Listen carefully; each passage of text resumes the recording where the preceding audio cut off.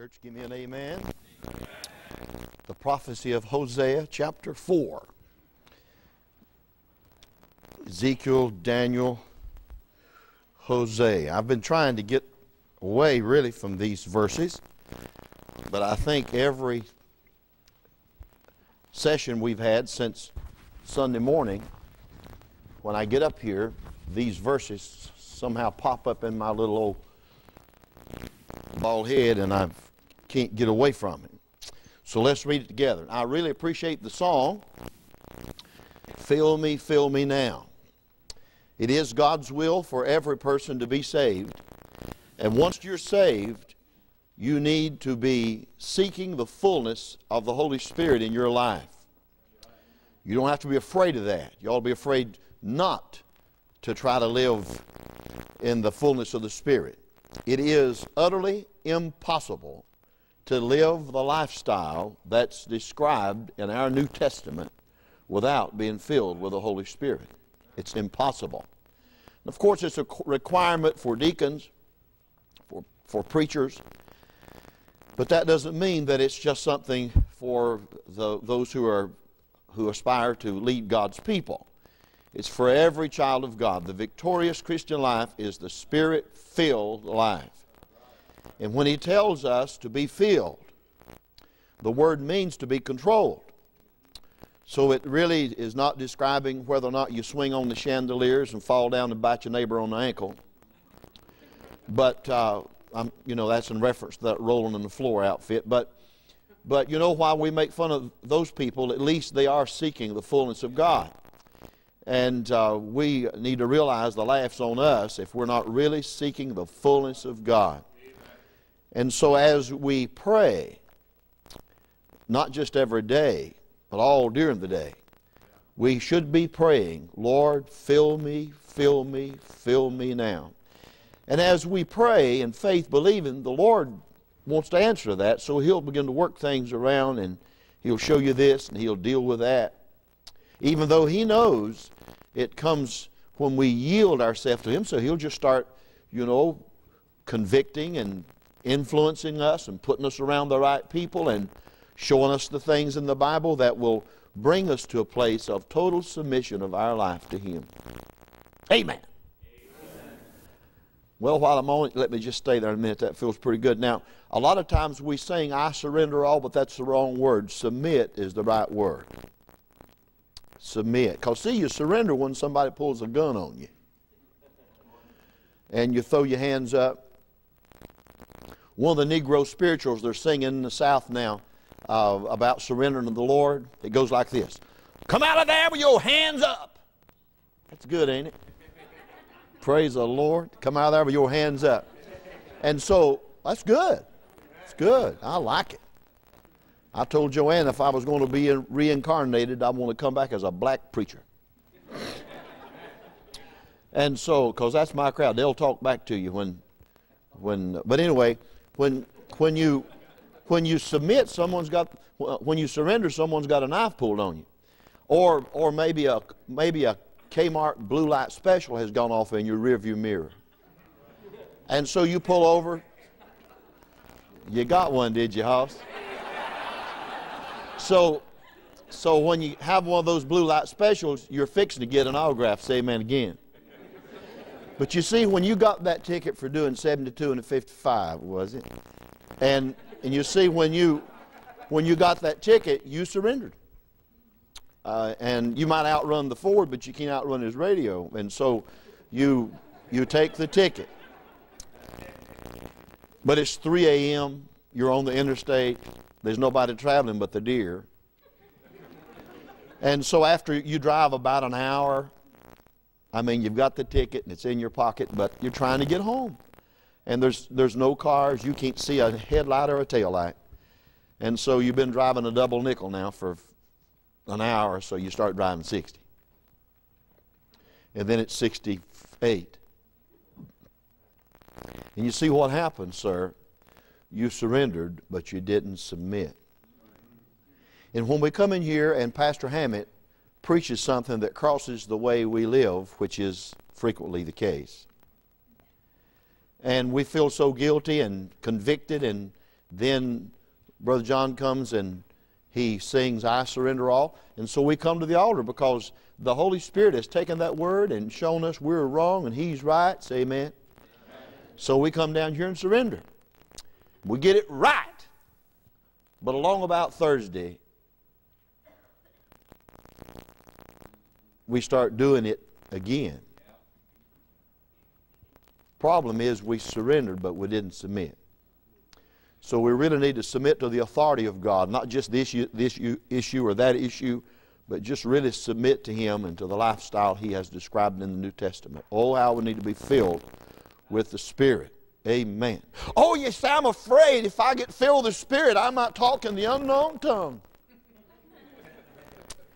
Honey, the best way I know not to talk in the unknown tongue is to get filled with the Holy Spirit. Everyone didn't enjoy that last round there. There are squirrels in them holes. Let's look now in Hosea chapter 4. Hosea chapter number 4. Thank you for the good song service. What a privilege we have to worship the Lord. Say amen. Amen. Do you love Him? Say amen. Amen.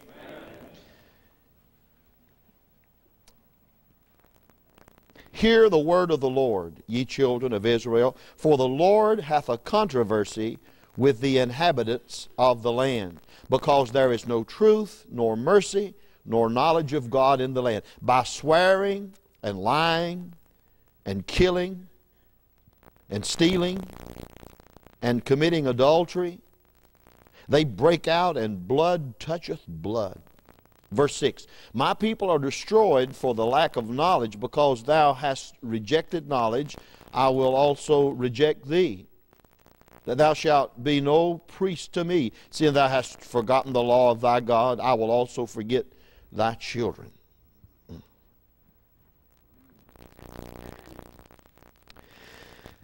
Now this word controversy in verse 1 comes from the Hebrew word reeb. And the word reeb means to push, to shove, to grapple, to wrangle, to chide, to complain. Now this is talking about God. God has a controversy. And the word controversy means to complain, to contend, to debate, to rebuke, to strive, to wrestle. So I want to preach a few minutes on when God gets upset. This word describes a God who's upset. You don't believe He can get upset, do you? He can. I saw this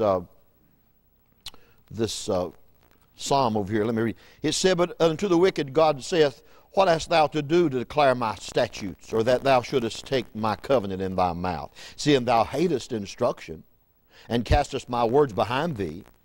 When thou sawest a thief, then thou consentest with him, and hast been partaker with adulterers. Thou givest thy mouth to evil, and thy tongue frameth deceit. Thou sittest and speakest against thy brother. Thou slanderest thine own mother's son. These things hast thou done, and I kept silence. Thou thoughtest that I was altogether such a one as thyself, but I will reprove thee, and set them in order before thine eyes. Now consider this, ye that forget God, lest I tear you in pieces, and there be none to deliver. He can get upset. Heavenly Father, I want to thank you for the wonderful privilege we have to seek your face and turn from our wicked ways. And then by faith we believe that we'll hear from heaven, and that you will forgive our sin and heal our land. Thank you in Jesus' name. And Lord, we're so grateful for your people in the way that the people of God have been willing to listen to all of this negative preaching, and then respond and repent and pray and respond and pray and repent and confess night after night. I thank you for it, Lord, and I'm so excited. My soul's just jumping around inside of me, thinking about the wonderful revival that we're having. And I know that some casual gazer or a preacher taster or a passerby wouldn't think anything's happening, but praise God, the wonderful things that are happening in our hearts and in our homes and our relationship with Thee. Thank You for the privilege we have to confess and repent and trust You for revival. Good old-fashioned, sin-killing, devil-chasing, Christ-honoring revival. We thank You in Jesus' name. Help us now. And in Jesus' name, help us to be open to Thy truth. Lord, show us this negative aspect of Thy nature, and may it instill a fear and a reverence in our heart that we not tread in Thy courts and trample under our feet the blood of Christ, that we yield our life to You and be saved and then be filled with the Spirit.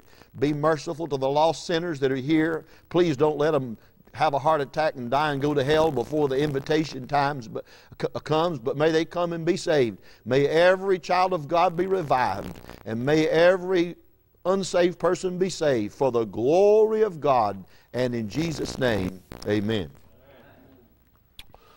Well, Hosea is prophesying in 760, 770, and 780 BC, and of course that means he's contemporary with Isaiah. And they were no doubt preacher buddies and acquainted and prophesied, and because this is after the first Assyrian captivity, that's the northern kingdom captivity, and so they're preaching about the same time. And so all we know about Hosea is just this story, you know, of Gomer and the analogy of the picture of Israel and her whoredoms and how that God wants her to come back. But if you will bear with me a moment, I'll read to you a few verses from Isaiah's prophecy when Isaiah preached just about the same time. And so since Isaiah's preaching about the same time, he gives us a little bit more vivid description of the condition of the people and what's going on in the land. He said, "Hear, O heavens, and give ear, O earth, for the Lord hath spoken. I have nourished and brought up children, and they have rebelled against me." Now, if you don't mind, sort of listen for America and listen for your community as I go through here. This is showing us the condition of the land in the day of this prophecy that we're going to look at for a few minutes. He said, "The ox knoweth his owner, and the ass his master's crib, but Israel doth not know, my people doth not consider. Ah, sinful nation, a people laden with iniquity, a seed of evildoers, children that are corrupters. They have forsaken the Lord." Somebody say amen. "They have provoked the Holy One of Israel unto anger. They are gone away backward." That's backsliding, sliding back. Hosea called him a backslidden heifer. The picture is a cow trying to climb up a bank, and it loses its footing and slides back. And so you may not consider yourself to be a backslider, but if there was ever a time in your life when you were closer to Christ than you are now, then you must be a backslider. If there was ever a time you were more in the will of God, or ever how you want to say it, more in the will of God or closer to Him or filled with Him, if there was ever a time you were a better Christian, sir, ma'am, than you are tonight, then I want to look you right in your God-given eyeballs and accuse you of being a backslider. Oh, you say, "Preacher, backsliders are out of Sunday school and all. That crowd that won't come to church, I don't even believe they're saved." Most of the backsliders are in church. You say, "You're so narrow, you don't think there's anyone saved but Baptists." You missed it. I don't believe half of Baptists are saved. "Why should ye be stricken any more?" God says, "Why should I whip you any more? Ye will revolt more and more. The whole head is sick, and the whole heart faint. From the sole of the foot even to the head there is no soundness in it, but wounds and bruises and putrefying sores, and they have not been closed, neither mollified with ointment. Your country is desolate." Well, that sounds like reading the paper. I'm wondering if he's going to say they're burning your flag in the evening news. Your country is desolate. Your cities are burned with fire. Your land, strangers devour it. I'm fed up with these Wahoo, Yahoo, Hindu, Muslim, and all this out. Listen, and they want to preserve their culture. Honey, listen, don't talk to me about Chinese American, Japanese American, African American. Thank God, just be an American. Amen. They say, oh, we want to resolve our culture. Then stay in India if you want to reserve your culture. We are Americans. The name of the game is not skin. It don't make any difference what color your skin is. Thank God for the privilege to be saved. Say amen. And I thank God for the privilege to be an American. And if you're not glad you're one, we'll take up an offering and buy you a one-way ticket. You might as well fasten your seatbelts, boys. Your country is desolate. Your cities are burned with fire. Your land, strangers devour it. It sounds like the local welfare program. In your presence, and it's desolate and as overthrown by strangers. And the daughter of Zion is left as a cottage and a vineyard, as a lodge and a garden of cucumbers, as a besieged city. Except the Lord of hosts had left unto us a very small remnant, we should have been as Sodom, and we should have been. Listen. Unless we had some saved people in America, we would be like Sodom and Gomorrah. God's left us a remnant. And the Christian community happens to be the minority. We're in the minority now. We are a minority group. Maybe Washington will send us a check. Hear the word of the Lord, you rulers of Sodom. Give ear unto the law of our God, ye people of Gomorrah. Listen now. Listen, this is the condition of the land. To what purpose is the multitude of your sacrifices unto me, saith the Lord? I'm full of the burnt offerings of rams and the fat of fed beasts, and I delight not in the blood of bullocks, and of lambs, or of he-goats. When ye come to appear before me, who hath required this at your hand to tread my courts? Bring no more vain oblations. Incense is an abomination unto me. The new moons of the Sabbaths, the calling of assemblies, I cannot away with it.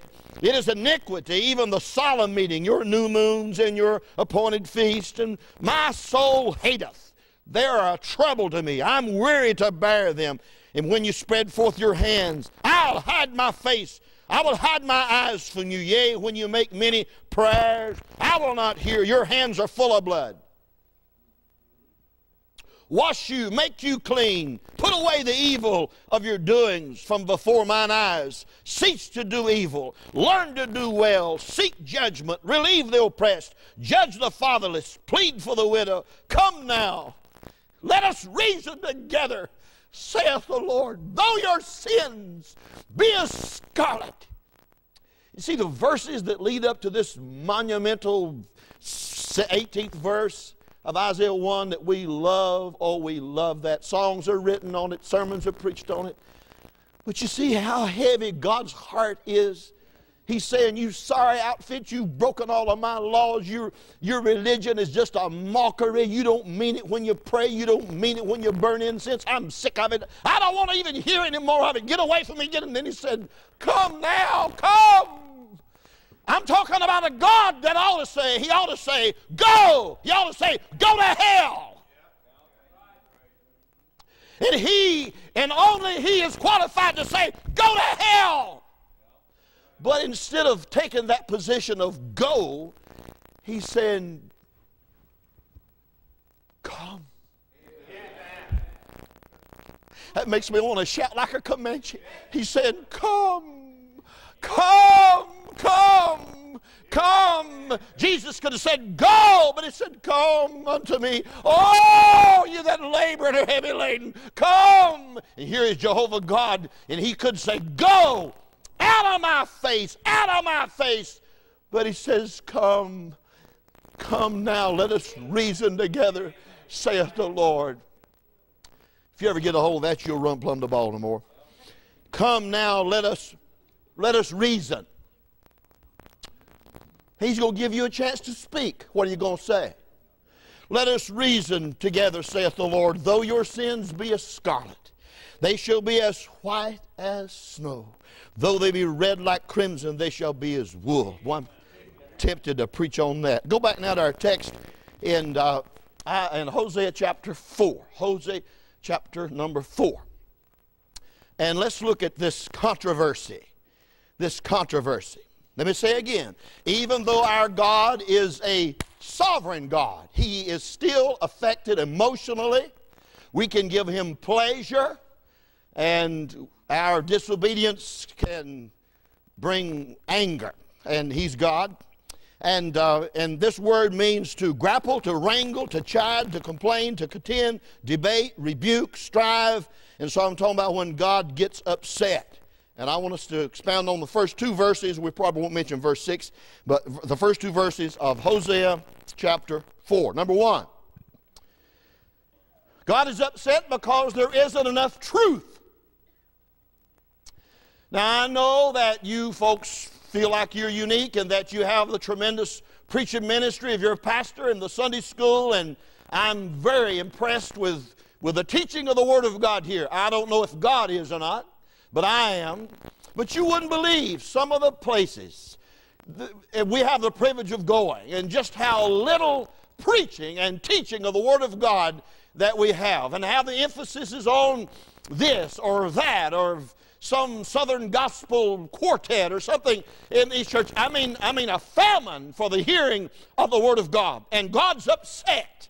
Now I want to challenge you to continue to teach and to preach and to read the Word of God. And just because you have one here that can spoon feed you, it doesn't mean that you do not have a responsibility to read the Word of God and to study the Word of God in your home. Amen. And mothers and daddies need to get their children together and study the Word of God. Some of these little family devotions, just some little something, while the commercial's on the tube. But we need to diligently study and preach and teach. You daddies and husbands need to act like a priest or a pastor to your own family. You need to get serious about training your children. Listen, the Christian school does not relieve your responsibility to train and to teach your children at home, and not just from the Word of God, but by example. Most of the character that our children need is not taught, it's caught.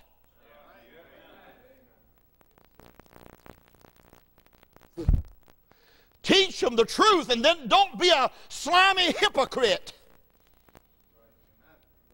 Teach your children to be faithful to the house of God, then don't stay out some Sunday and play golf with the boys, you hypocrite. You won't have to go home and scratch your head all night and figure out what that meant in the Greek, will you? We need to walk the walk while we talk the talk. It's so dangerous, it's so detrimental to the heart of a young person when they see inconsistencies in the life of their mama and their daddy. And if there's one crooked thread on you, buddy, your children know it.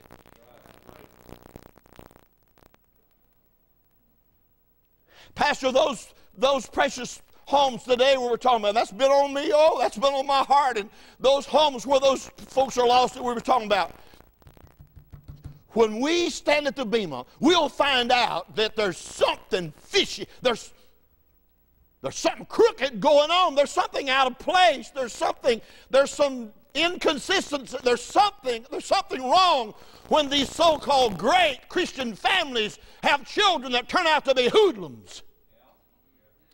And if your children are going to the dogs, somebody's leading them there.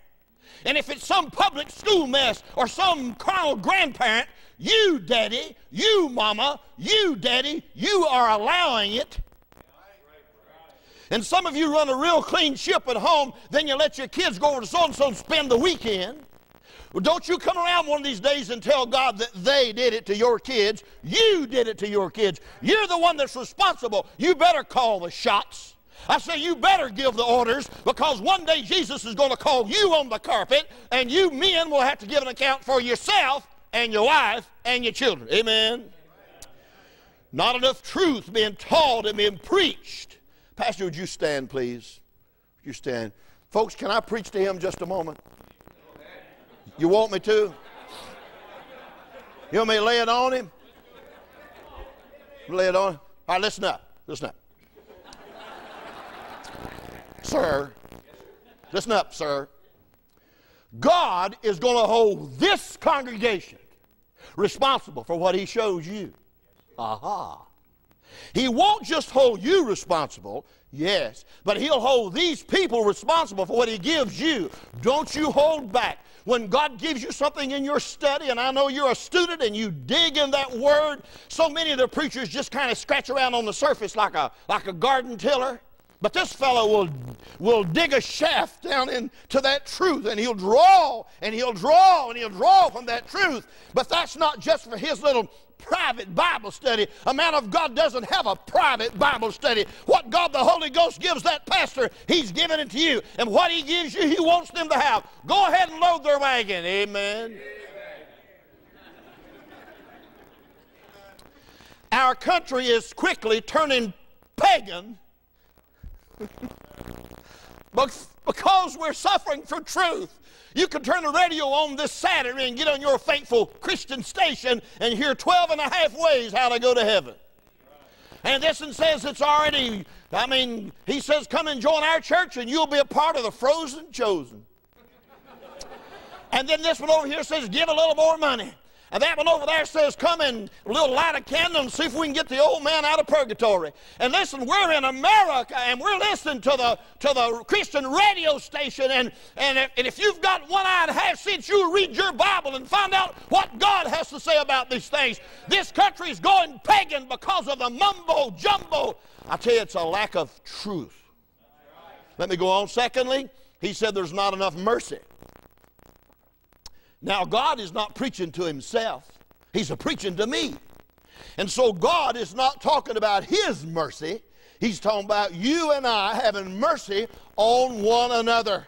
He's talking about the Christian community, having mercy on the Christian community. And then he's talking about us having mercy on the world. Yes, yes, yes. He said, add godliness. Add godliness. So we're to be gracious. How can we be saved by the grace of God, filled with the Spirit of God, and not be gracious?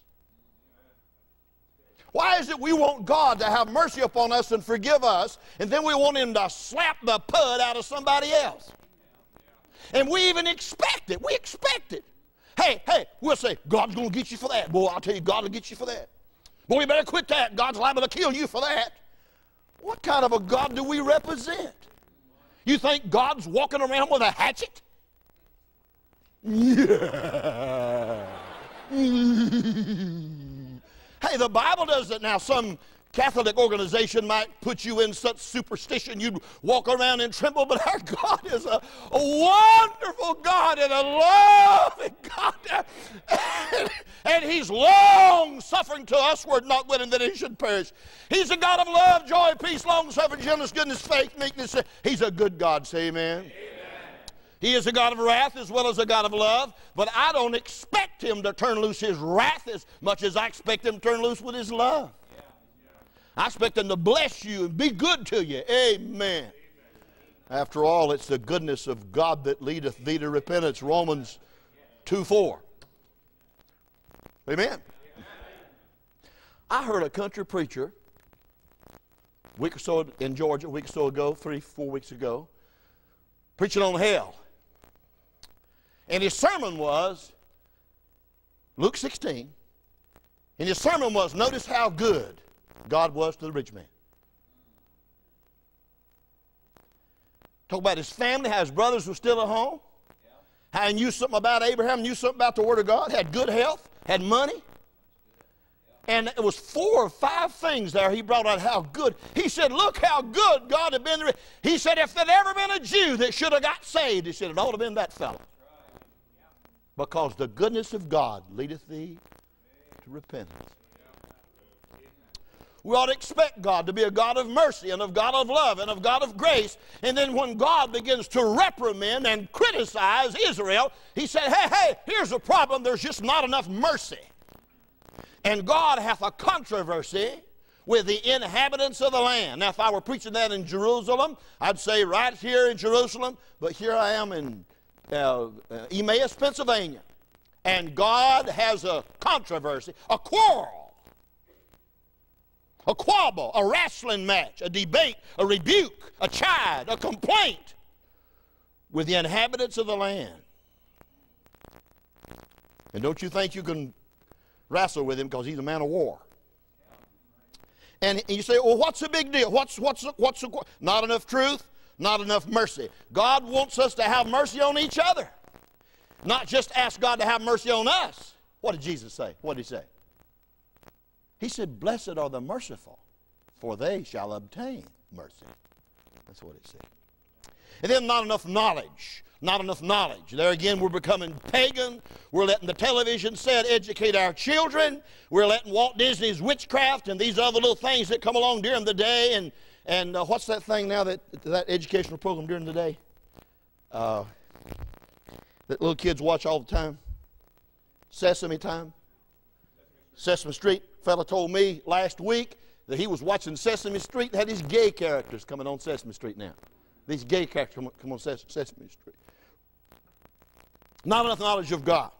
And this paganism is showing up on every level. My heart just throbbed for Chief Justice Roy Moore in Alabama, and how he's a Baptist and claims to be saved and wanted to display the 10 Commandments to a crowd that thinks it's just the 10 suggestions. And how they've defrocked him and taken away his authority and placed him out just because he wanted to display the blessed Word of God. I mean, doesn't our society realize that in the United States of America there are a little over 4,000 statues and pictures of Moses holding the 10 Commandments in the courthouses, in the county seats, in Pennsylvania, North Carolina, Tennessee, and West Virginia? A little over 4,000 pictures and statues, most of them statues, of Moses standing there holding the tablet. Moses standing there holding the thou shalt not, thou shalt not. A little over 4,000. I mean, it's a part of our society. Our law system's based on it. No, now you can't let people see that. You can't let people. And while that case was pending, they sent a bunch of brats in there to build a big plywood wall and to put that big plywood wall up in front of that in case somebody might come by and see it.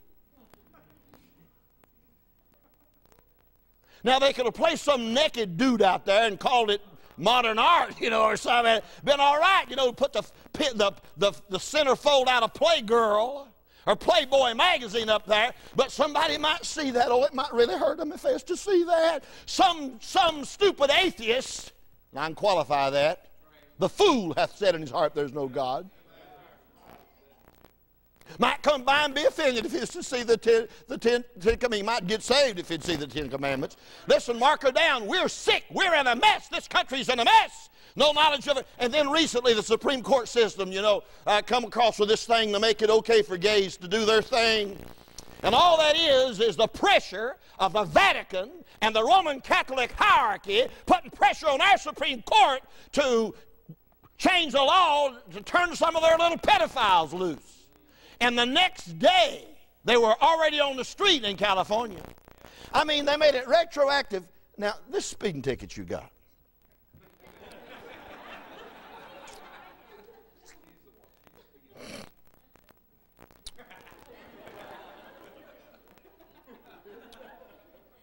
Now, if the speed limit's 55 and I'm doing 65 and I break the law and I get caught and I get a ticket and I pay for it. Say amen. Then, a few weeks later, they come by and they decide they're going to change the speed limit on that street and they raised it to 65. Do I get my money back? Well, that's what they did. That's what they did. Come along and say, well, that's okay now. If you want to rape somebody's little boy, it's okay. It'll be all right now. And then they turn that bunch of dudes loose after they've been tried and convicted and sentenced and already locked up. Now we're going to turn them loose. It's like a bunch of junk to me. That crowd's crooked as a bunch of fish hooks, and you know it. But the problem is no knowledge of God, no knowledge of God, no knowledge of God in the land. They're going to try to make it against the law to read from the King James Bible in public because it's sexist in that it emphasizes the male gender. God is our father, and he's not our mother. And in that then it's racist in that it emphasizes the Jew. God chose the people, the Jew, not us honky Caucasians. And the Bible does emphasize the Jew. So this racist and it's sexist. Isn't it something when a bunch of little old pea-brain germs rise up in God's face and disagree with him. We believe you're wrong. We believe it's our Father or Mother which art in heaven. I mean, who are we to shake our little puny fist in the face of God? We're not big as an ant. He said, then there's too much swearing. Now that gets, I'm staying with the verses now, you see. He said, no truth, no mercy, no knowledge of God. Verse 2, by swearing. By swearing. And it's having to do with the language. And I've been trying to get prepared for a future event in the book of James, and I noticed a whole chapter now. In every chapter, James deals with that tongue. In every chapter. But chapter 3 devotes almost an entire chapter to the poison and the power and the possibility and potential of the tongue.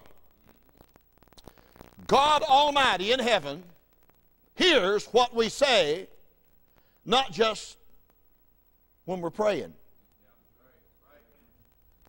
We think, that's the only time he hears us, and then we can just come in and let me tell you something. But the only time he really hears us is when we're in prayer.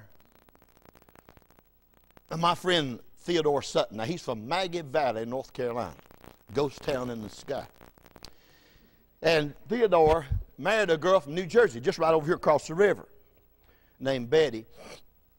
And so Theodore, now Betty was saved, and Theodore was under conviction. He was under conviction when they got married. Theodore was a rock mason on the side and a full-time coon hunter. You sportsmen understand, say amen? I mean, he made money laying rock, but all he walked and talked was coon dogs.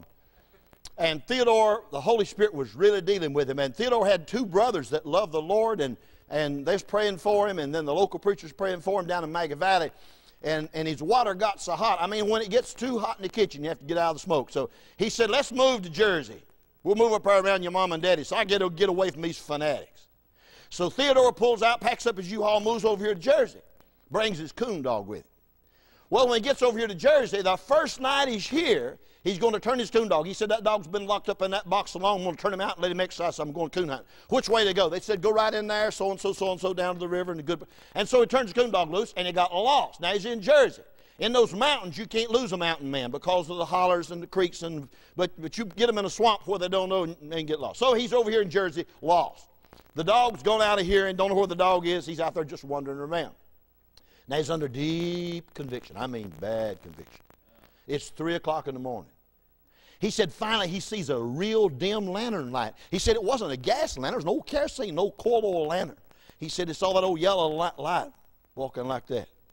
He said, hey! The fellow didn't say a thing. He said, I started going to that light. He said, I got over there, and it was an old white-headed man with a long white beard carrying this lantern. And he said, I was hollering, but he couldn't hear me because he was about deaf. And he said, I got up to him, and he said, there you are. Theodore said, you know me? Well, he said, yes and no. He said, the Holy Ghost got me out of bed an hour ago and told me to come down here and tell you, if you don't get saved, you're going to hell. He turned around.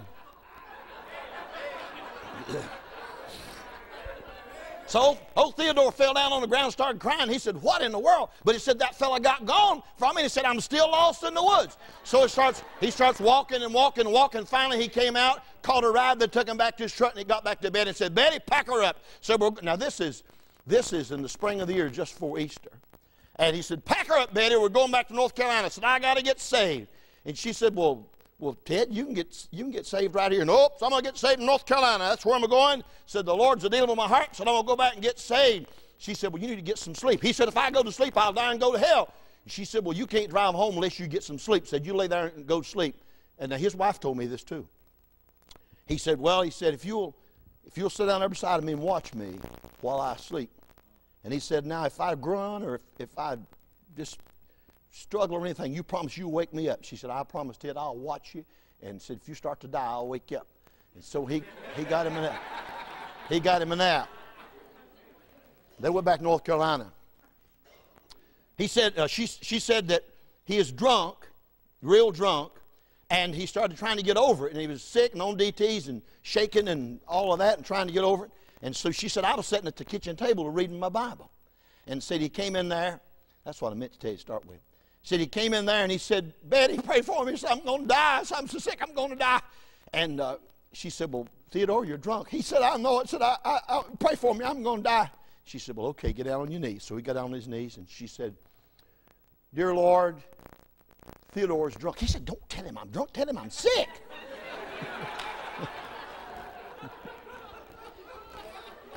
He said, tell him I'm sick. Some people think that God doesn't know anything unless you tell him. And some people think that he doesn't hear you talk except when you're praying. But he hears you when you think. He knows every word you've said today, and you don't even know what you've said today. And he doesn't have to have a computer system. He knows everything that we say. That's serious, isn't it? Our language. Now, some of you today said hell or damn.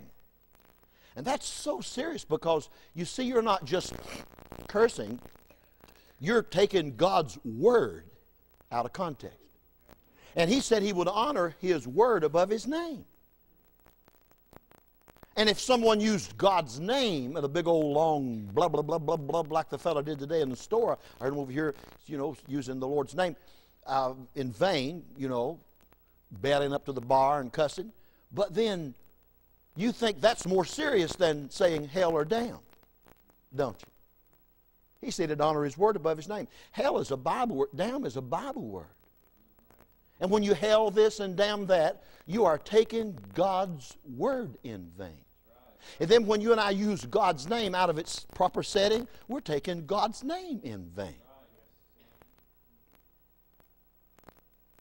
So many of the southern preachers have gotten into this bless God, and don't let that get started in here. It's so rude. Even when a liberal politician gets up and says something and a crowd goes, boo, boo. I say, oh, they shouldn't do that. That's so rude. I mean, let the fellow have his say. You don't agree with him, but no. But when somebody gets up and starts saying, bless God this and bless God that, I want to stand up and say, boo, boo, my grandma ought to wash your stinking mouth out with soap. You preachers, don't get into that habit. I went to hear an old friend, went to school with him in the 60s, and he took the Lord's name in vain 66 times during his message. He'd say, bless God. And it sounded to me like he was cursing. Don't get into that habit as you teach and as you preach. If you want to bless God, say it like David did. Bless the Lord, oh my soul, and let all that is within me bless his holy name. Amen. That'll be okay. But when you just use it as a crutch and you just God's name is sacred. And you don't have to be drunk. All you have to do is use it out of context. Don't let your little girls say, golly, gosh. Or walk outside and say, dear Lord, it's cold. And I hear some Yankees say, jeez. Don't do that. And oftentimes they say, Jesus Christ, give me a break, will you? Jesus Christ. You're taking God's name out of context. You're using God's name empty, frivolously. You're taking God's name in vain. And then there are other ways to take God's name in vain. The writer of Proverbs said in Proverbs 30, he said, lest I become poor and steal and take God's name in vain. What? Listen, that word take is like when you were born, you took your daddy's name. And when your wife married you, she took your name. And if she runs off and leaves you, she's taking your name in vain. And when you steal, there's such a contrast between his character and your character. You took his name in vain. As a matter of fact, any act of hypocrisy on the part of a born-again child of God, any act of hypocrisy, any sin traffic in your life or my life, we're taking God's name in vain. We're taking the name Christian in vain. We're taking the name child of Jehovah God in vain, because there's such a contrast between what our character's displaying and what his character is. We're taking God's name in vain. Problem with speech. Come on, say amen. Hallelujah. We're having a time. He said then in lying, and we lie to our husbands, and we lie to our wives, and we lie to our children, and we lie to our parents, and we lie to our teachers, and we lie to God, and then we're so stupid we lie to ourselves. Some of you are trying to convince yourself that you're a child of God. You know you don't have what it takes. You know you don't have what it takes. If it were not for your husband, you wouldn't be here tonight. If it wasn't for your Christian wife, you wouldn't have made it. Hadn't been for your children saying, come on, Daddy, you wouldn't have. Listen, you know on your own you don't have what it takes. You know that you're a hypocrite. You know that you're not a child of God. But you keep trying to tell yourself, well, if I do this and I do that and go here and go there, surely I can go to heaven when I die. Honey, you need Jesus. Desperately, you need Jesus. Don't leave this world without Him. He's the only way to get out of here alive. Oh, how you need Him. And it's one thing, you know, to try to deceive someone else. But when you lie to yourself, be ye doers of the word and not hearers only, deceiving your own selves. We talked last night about deception and how that's one of the devil's main talents. You have a reason to be upset with someone when they deceive you. My, how we deceive ourselves. And lie. You say who? Well, anyone that hears the word of God and doesn't do it. That's the Bible. That's the Bible. Amen. Then it said killing. God saw Abel's blood soaking down into the sand, and God saw someone there's so much killing. You turn the radio on and every major city is having at least one murder every night. Now if you're in Tampa, it's 3 a night. If you're in Philadelphia, it's 2 a night. If you're in Indianapolis, Indiana, it's 4 a night, because there's 1 million people inside the circle in 375 independent Baptist churches. And this is dead, and that is dead, and that's dead. Now, where was I last week? 15-year-old. Somebody walked in this one. Just blew him away. And then 2 people shot in a car. And then, it's kill, kill, kill, kill, kill. They learned that watching television. You let your children watch that tube 7 hours and 45 minutes a day is the average in America. You let them watch that thing and see all them murders and all them cuttings and stabbings and killings and shootings and lynchings and killings, and then you back one of them in the corner. He knows what to do with you, buddy. Right there below the house. He's trying to get his mama to give him some money. She knew he was buying cocaine, and he just grabbed a claw hammer out of the drawer and killed her. His mother stuffed her in the back of his car and drove up there almost to blowing rock, and dumped her out. And they found his car tracks, and the front end was messed up in the car, and there was a flat place on one of the tires, and they just took a plaster Paris of that track and came right to him, showed it to him, and said, that was your car. He's building his time now. Killed his mother. Killed his mother. I guess he saw that on HBO. Then it said stealing. And there again, it's something everybody's doing. Everybody's doing it. And it's not a matter for something big, something small. Paul told Timothy, he said, not paraloning. Does anyone know what that means? It means not bringing home grain in your pockets after you've reaped the fields. Not bringing home nails in your pocket if you're a carpenter. Not bringing home stamps in your purse if you're a secretary, or a few extra envelopes. Not bringing home tools from the shop. You love your mother-in-law, say amen? And see, God knows. Oh, you say, don't pay me enough down there anyway. I should have had a raise last year. You're a thief. You are a thief. You are a thief. And God's watching you. Oh, the foreman, he's over on another job, but God is watching you. God is watching you. He said this stealing, all this shoplifting, all these things. You know, when we go to the school and cheat and steal grades, and some of you hypocrite children are taking the pencil and writing down the answers on the sole of your foot. That's what I used to do. There's none on there right now. And then they'll they'll memorize the code system 174 and write it on their fingernails, or in the palm of their hand.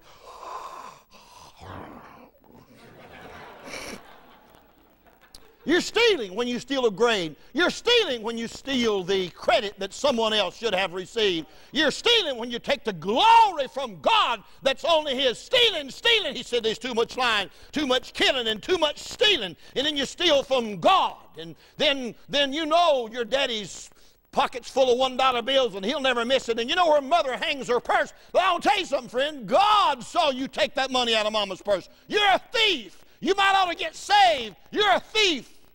And then he said, committing adultery. Now, we want the preachers to get off of that, you know, because we're living in a modern day and, you know, it's all right to have 2 wives and a couple lovers on the side. I tell you, we better preach, preach, preach. We better read our Bible. You better stay with your wife. You said, well, but she's lost her teenage figure. She's had 4 of your children, you hypocrite.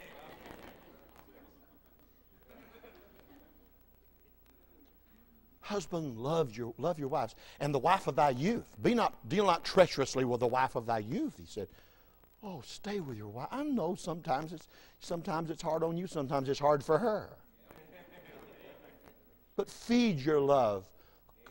Court your spouse. Spend quality time with her and love her and appreciate her and develop a deep love and appreciation and respect for one another. Stay together, stay together, stay together, stay together. I'll tell you, I don't know what you're going to do with this adultery thing. You don't want me to preach on that. And then not just that kind of adultery, but then this other. I mean, Jesus traced it back to our little minds and looking upon a woman or upon a man. Jesus traces it back. Hey, according to what Jesus said, and if you don't mind, I'm going to believe Him. According to what He said, you commit adultery and not take your breeches off. Never even speak to her. And commit adultery with her. Which means she had something to do with it. It's probably because it's split all the way up to her unmentionables. Then when she sews up that split, she still looks like she's wearing a sock.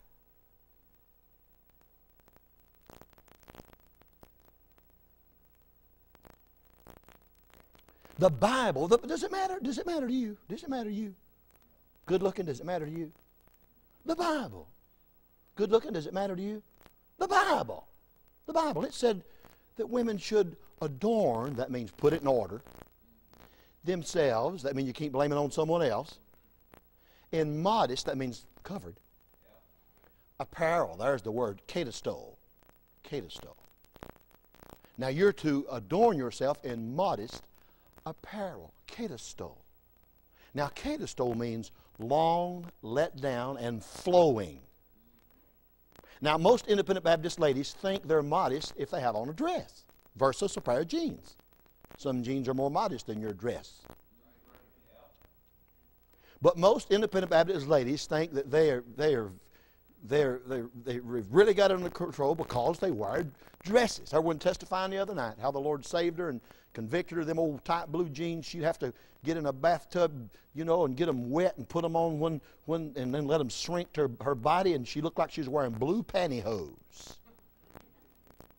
And she said, I was convicted of that, and she said, I burned all that outfit, and now she said, thank God I'm wearing dresses. Well, that's good. Say amen. Say amen.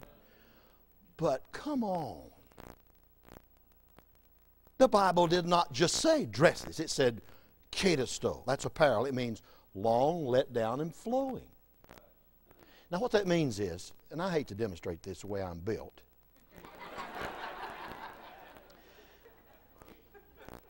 Would you bear with me just a minute, honey? Now listen. Honey, that means there has to be enough material in your outfit till you can walk under it and they can't see your Coca-Cola bottle figure. One fella said he married his wife because she had a figure like a Coke bottle, and said it turned out to be a 3-liter.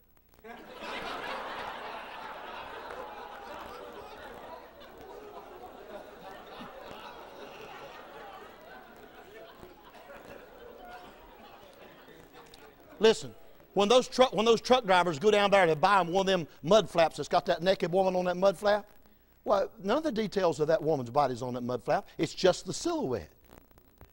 It's usually chrome And it's just stamped out. And it's just the shape. I mean, pornography is not just the nude body, but it's the silhouette.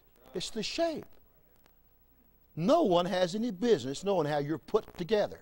Not even your daddy. That's reserved for your husband. Amen. And you ladies need to realize that when you buy a dress from the store, and it's got that old split in it, and then you sew that. Now, the reason that split's there is because that dress is not really large enough for you to walk unless there's a split. Because your legs, I mean, you can't climb the steps. And that's why the split's there. All right, you sew about half that split, and there you go. Coming to church, look like you're wearing a sock. And every little curve and every little motion, and hey, you don't leave anything for the imagination. But to get you a dress that has enough room in it till it's long, let down, flowing, and you can come walking before this crowd and no one can tell. A Christian's dress is supposed to conceal her figure, not reveal it. What, not being mean or ugly? Well, I think you're pretty as a bunch of baby dolls. I just believe you need to get right with God and stop trying to show off the way you're built and the way you're made. Then these little girls get about 14, 15, they start looking like a woman, and we let them put on these tight sweaters, you know, and they'll go, those tight sweaters. Hey, but she's so cute, and she's just now starting to grow up and develop. Well, I know she's beautiful. But when you start that when she's 12 and 13, you'll never be able to stop it. Then when she's 38, 22, 36, she'll still be dressing like that. And you're to blame, Ma. But teach her modesty. I know why you won't teach her, because you don't wear that kind of dress yourself. You like them tight sweaters yourself, don't you? Turn all the eyes. Some of you ladies are so pretty, it's a wonder some of these men don't have cricks in their necks. I wasn't looking at you.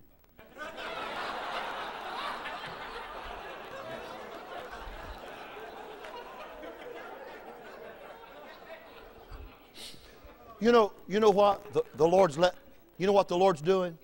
He's letting us have revival. Hey, I can feel the breeze in the top of the mulberry bushes. God is letting us have revival. What's happened is night after night He's let us see her, and God's given us a good atmosphere, and nobody's. I mean, all week no one has stuck out their old coated tongue at me. I catch you.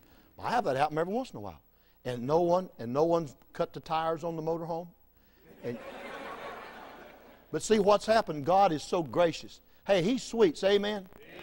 And He's so gracious that He's given us an atmosphere where that we can face our sins and our wrongs and then come and repent. And every night, I feel like I'm getting a little closer to Him. And every night, I feel like you're getting a little closer to Him. And God's fixing to really get us on the spout where the honey comes out. Well, there's no telling. Wouldn't you like to see Him save 100 people next week? And I'm so glad our pastor had wisdom enough to say, let's just preach 2 weeks. And you're going to miss it if you don't come back next week, I'm telling you. Oh, thank the Lord. And this weekend, there's no tellings what will happen here this weekend. Because you see what we're doing. We're sitting through the preaching. And then we're letting God be true and every man a liar. Then we're coming to the altar and repenting.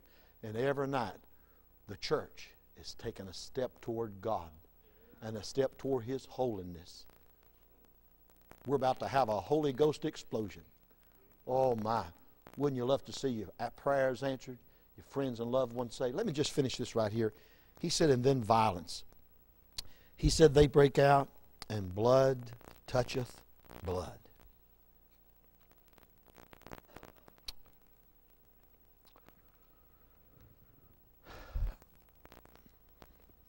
Let me read a verse to you. I'm in Psalm 11, verse 5. I'm just going to read it to you. Don't turn. The Lord trieth the righteous, but the wicked, and him, H-I-M, him that loveth violence, his soul hateth. That's what it said. You believe the King James Bible?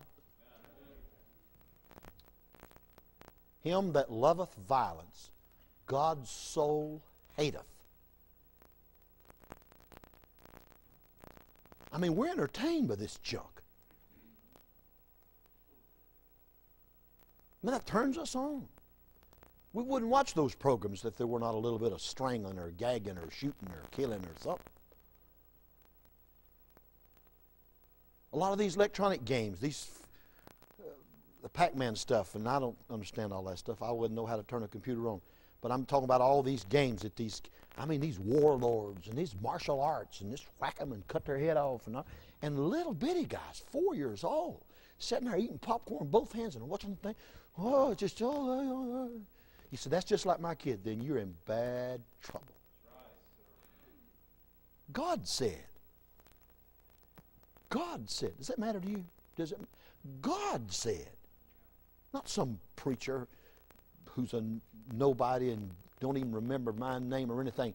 But not just your pastor, but as important as he is, but God Almighty said, he that loveth violence, my soul hateth. Let's stand. Let's stand. Well, again tonight, the Lord is helping us. Again tonight, the Lord is helping us, and the Lord's given us an opportunity to respond. Let me say this, and the Lord put this in my heart about 2 o'clock this afternoon.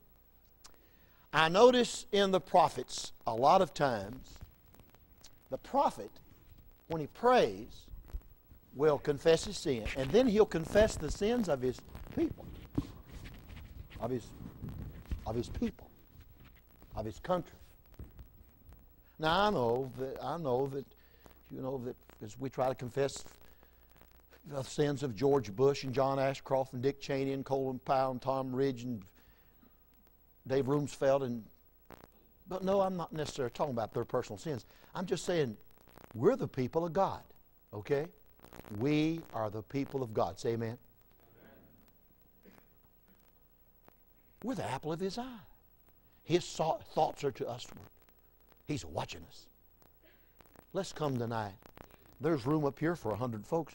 Let's gather around, and some might want to come to the choir. Some of you men climb up here and make room for the ladies down here.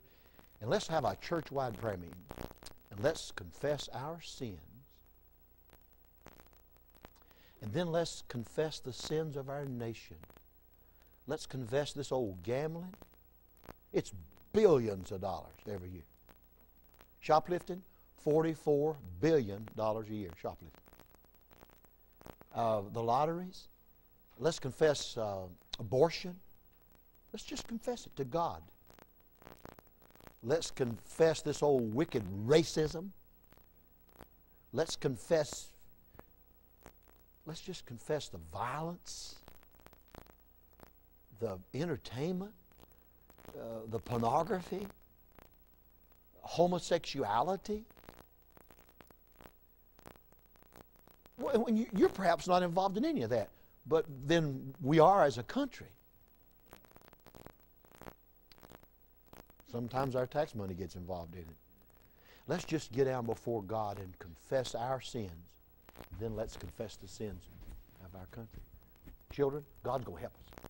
God is going to help us. He's doing something for us, for our families, right down here where we're at. He's doing something for us.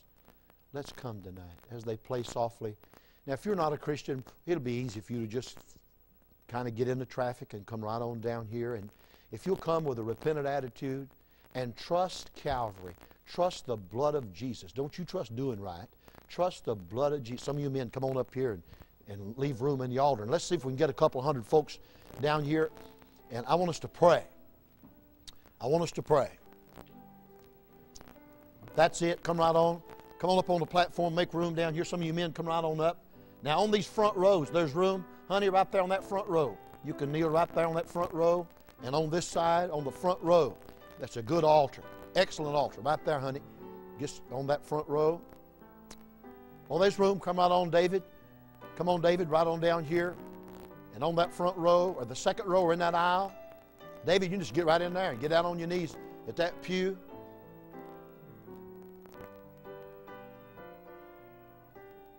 There's several others coming down this center aisle. That's fine. That's fine, sweethearts. Just precious little girls, just kneel right there. And if you want something to lean on, just get on that pew there.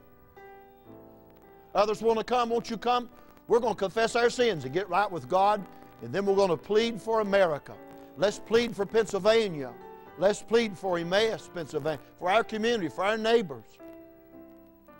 Now, let's bow our heads. Those of you in the audience can be seated. You can be seated out there in the audience. Be seated.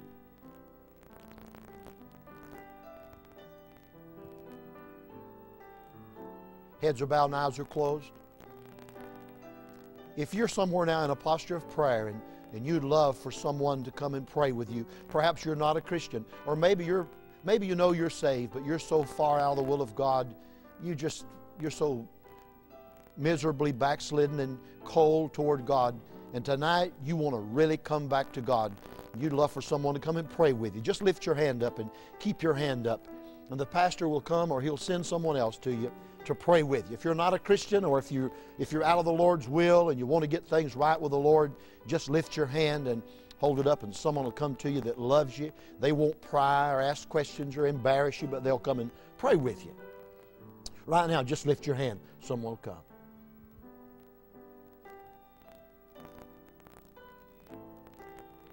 All right, let's pray now. You'll pray about your own life. Pray about your close loved ones that are around you. Please stay in the altar if you can. If you don't have some physical infirmity, just stay right here. Our pastor is going to lead us in prayer in a moment. Pray about your own life, your immediate loved ones, as the Lord leads. But don't finish praying till you've prayed for our country and confessed the sins of our nation. Pastor Hammond.